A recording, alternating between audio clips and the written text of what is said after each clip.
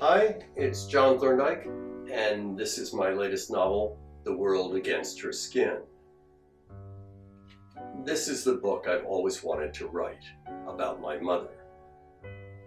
After she died at the age of 57, I went to talk to some of her friends, and they told me some stories, but not enough about the core of her life, the emotional truth of it.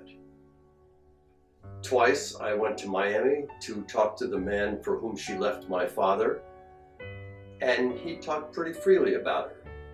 I don't know if everything he said was the truth, but he confirmed some stories and told me others I'd never heard before.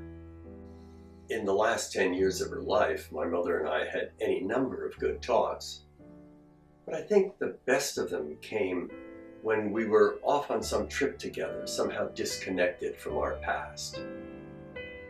When I lived in Chile, she came down to see me.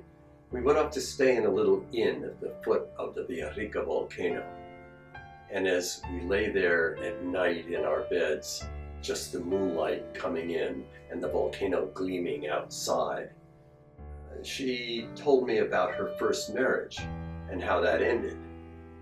She told me that she had taken a train from Beaumont, Texas to New York City with her diaphragm hidden inside her suitcase.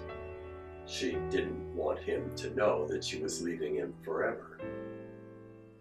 This is not the kind of story that most sons hear, but there was something in that room that enabled her to open up in the dark and tell me those stories. Some years earlier, when I was in the Peace Corps, she came down to visit me in Central America. We went up to Chichicastenango in Guatemala. And there too, we were lying in two beds in a small, dark room with a stone fireplace between us and a fire going. And I think we felt somehow protected by that small Mayan town. That was the night that she told me about her lover. I think she wanted me to understand why she had left my father.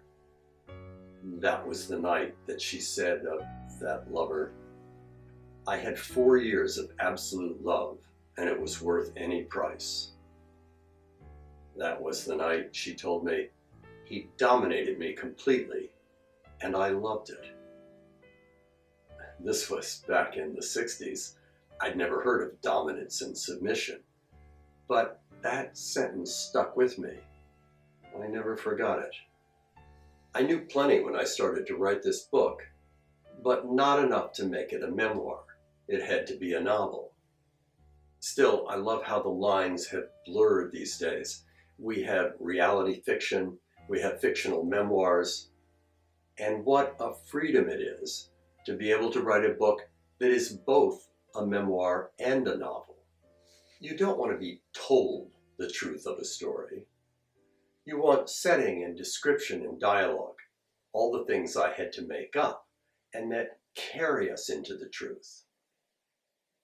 The woman in this book, whose name is Virginia Thorndike, is very much the mother I remember, yet much is invented here.